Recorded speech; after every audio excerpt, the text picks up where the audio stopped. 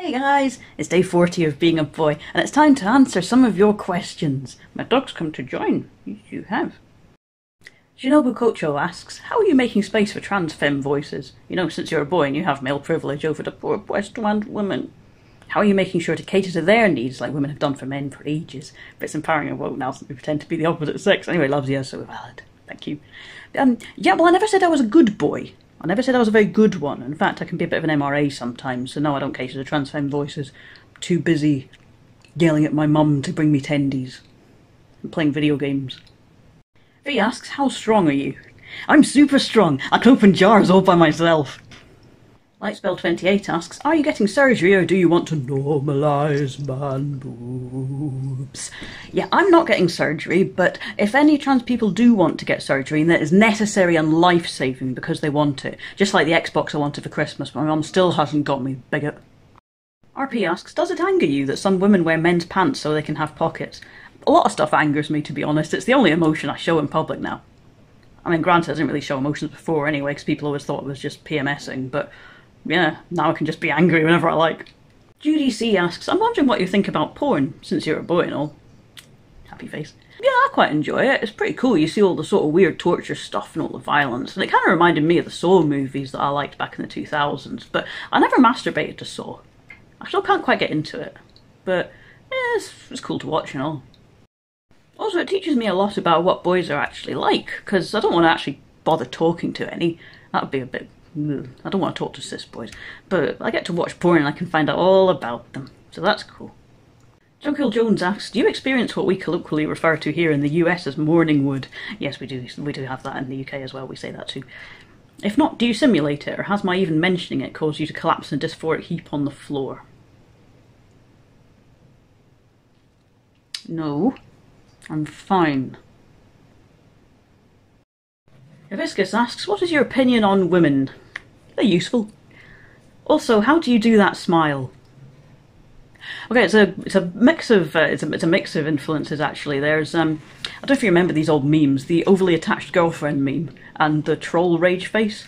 And there was this actor, Chris Marshall, in the 2000s. He plays the creepy guy who goes to America to pick up skanks in Love Actually, and he always did this great starey eyes.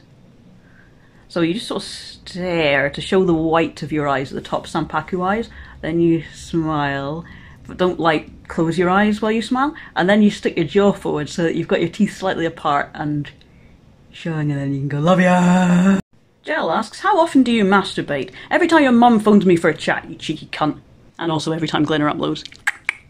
Cat Fund asks, what's the best change since you realised your true identity? I get to do what I want and then call people bigots if they get angry.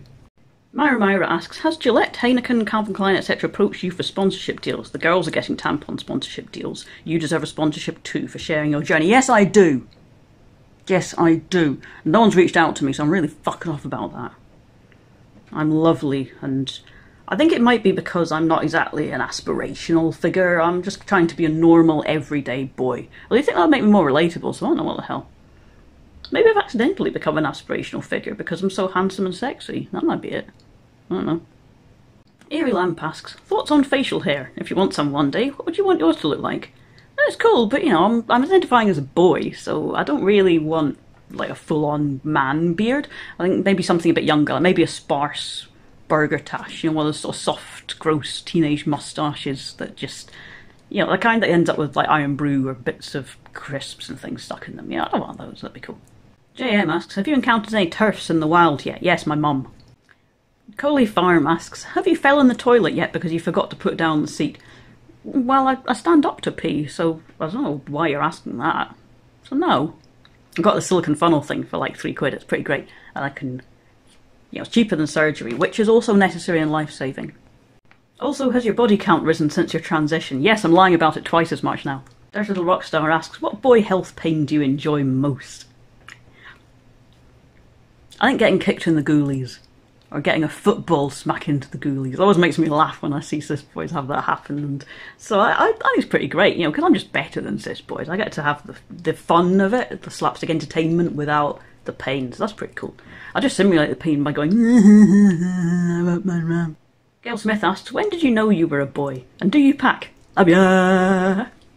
yeah, I knew I was a boy when I saw the option on the internet that said you could be, so I thought I'd just give it a go. Never heard of it before, but I thought, yeah, why not, fuck it. I do pack indeed. I have a pair of socks that I use for just that purpose. They're nice woolly socks. I call them my woolly ghoulies. So thanks for all the engagement, everyone. Love ya!